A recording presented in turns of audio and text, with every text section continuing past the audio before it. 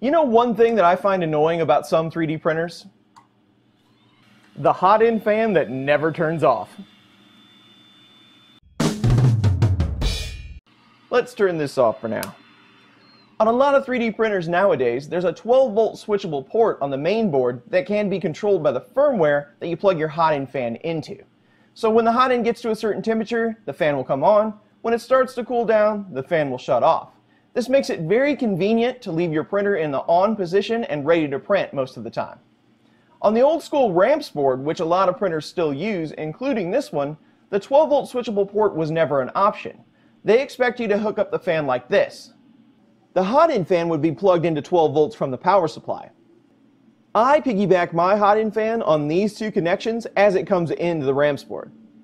On some RAMPS boards there is this connection here that is 12 volt, but it's coming directly from these inputs. It's not switchable. So all we're really missing here is a switch that can be controlled by a pin on the RAMPS board. All the functionality is already baked into Marlin, we just have to enable it.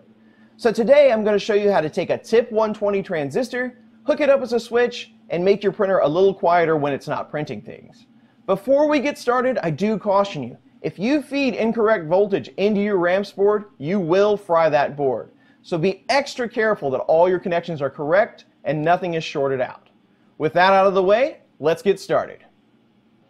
We only need a couple things to complete this project. A TIP 120 transistor, a 1K resistor to protect the pin that's on the main board, and a diode. This is a 1N4004. This will keep any voltage from flowing backwards into our transistor and then to our main board. So the input of your RAMPS board is going to be fed by your power supply. So we're just going to piggyback on these inputs to power our fan. So just for this example, we're going to take where the input of the 12 volt would be and we're going to piggyback on top of that and we'll put that in our power rail. Then we'll take the negative side and put it in our negative rail. Then we'll take the positive side of the fan and we'll assign it to its own rail. And we'll take the negative side to the fan and assign it to its own rail. Then we'll hook up the diode.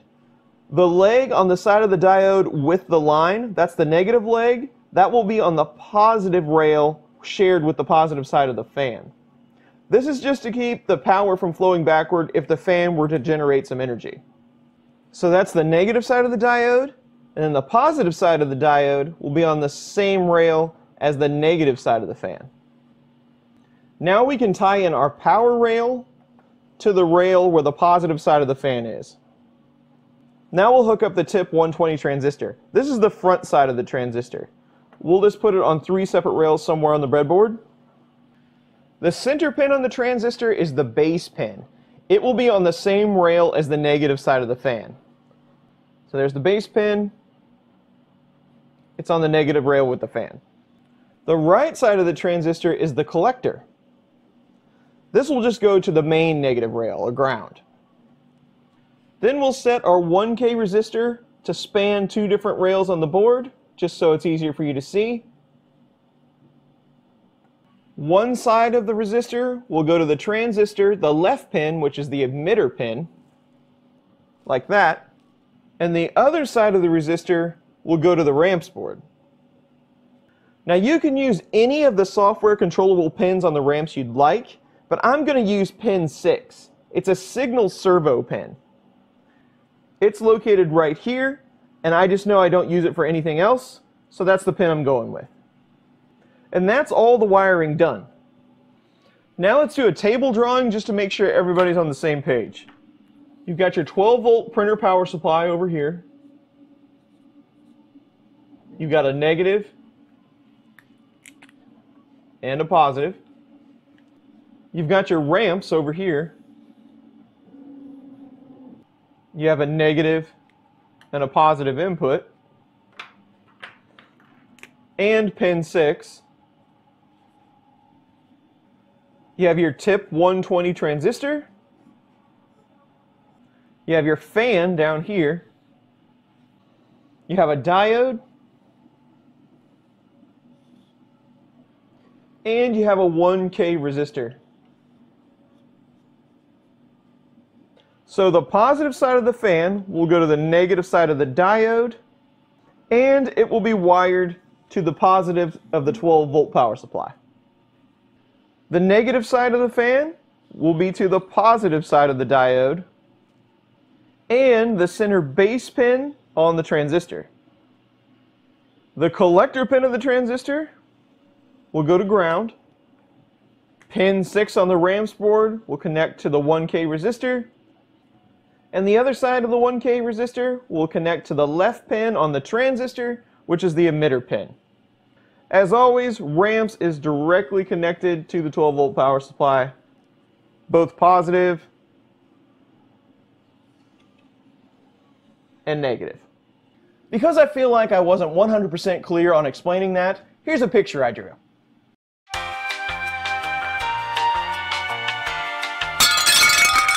Now I'm going to make a really quick breadboard so we can mock it up and use it as a module on our printer. Transistor's on, I'm just going to lay it back. We'll take our diode and we'll hook the non-stripe side or the positive side to the center pin or the base pin on the transistor. Then I made a quick pigtail that will hook into my 12-volt power supply because I already have the opposite end hooked up over there. The negative side of my input power will go to the right leg on the transistor. That's the collector pin. The collector pin set up. Now we'll hook our 1K resistor on the emitter pin, which is the left pin of the transistor. Now we'll hook up this side of the resistor to the board, but it's going to go to a jumper that connects to pin 6 on the RAMPS board. So the resistor can be parked right there, but then we'll add the jumper and the pin next to it. We've got that side of the resistor hooked to a jumper. Then I also made a pigtail that will tie into my existing fan on my printer. I'll show you how it all hooks up to my RAMPS board in a second.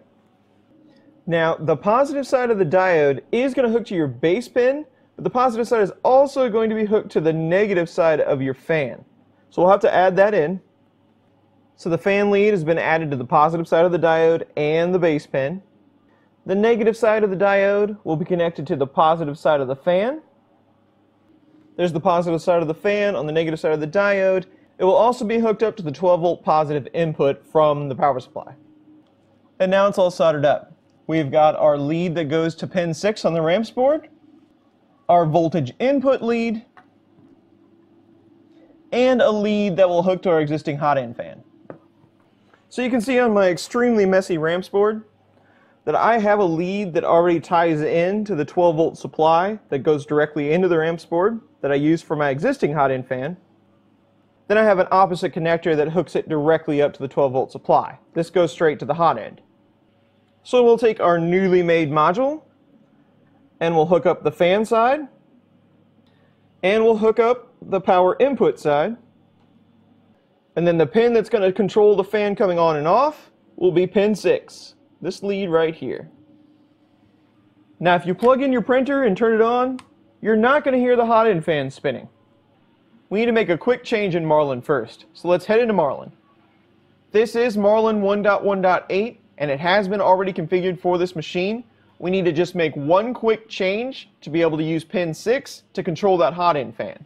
So let's head into configuration_adv.h and let's do Control F and do a find on E0_auto. This is where you can set whatever pin you'd like to control a fan. You can control up to 5. We just want to control the extruder fan, so we're going to use E0 auto fan pin. We'll set this to 6 because that's where we have our switch or our transistor plugged in to be able to control that fan. You can set whatever temperature you would like for that fan to come on. We're just going to leave it at default for 50. And you can set how fast that fan's going to turn. We're going to leave it on full blast, 255. That's the only change you need to make. Go ahead and upload to your printer. Now the upload's complete, let's head into Printerface. Make sure you're on the right COM port and at the right speed. Click Connect. The temperature of my Hotend is currently 32 degrees Celsius. That is not hot enough to kick on this fan. You can see and hear the fan is not spinning. The fan should kick on at 50 degrees Celsius, so let's go ahead and set our Hotend to 60. Once at 50 degrees, the fan kicks on. You can hear it running now. We'll set it to off. And when the fan cools down to underneath 50 degrees Celsius, the fan turns off. My next thought is that transistors can get pretty hot, and that could cause us some issues as far as where we place this module. So let's test it. I've been running this fan for 5 hours, and the highest temperature that I've seen is around 102 degrees Fahrenheit, so about 38 degrees Celsius. So you shouldn't have to worry about this transistor getting hot when you're running it on your printer. So we know a transistor doesn't get too hot, so I'm just going to put some tape on it to keep anything from shorting out. You don't ever want to feed 12 volts straight into a RAMPS pin, because you will fry your main board. And I think I'll just zip tie it right to this door. We can do a little wire cleanup, but then we can shut the door and everything's all back nice and neat. That is so much nicer. So there you go. Now we have a firmware controlled hot-end fan for just a couple of dollars worth of electronic parts and a little bit of time. I do caution you again, when working with your main board and switching around some wires, be extra careful. I don't want anybody to ruin their machine by doing something that I have done. If you liked this video or found it helpful, please consider giving it a thumbs up or subscribing to my channel. If not, leave your thoughts in the comments below, and as always, thanks for watching.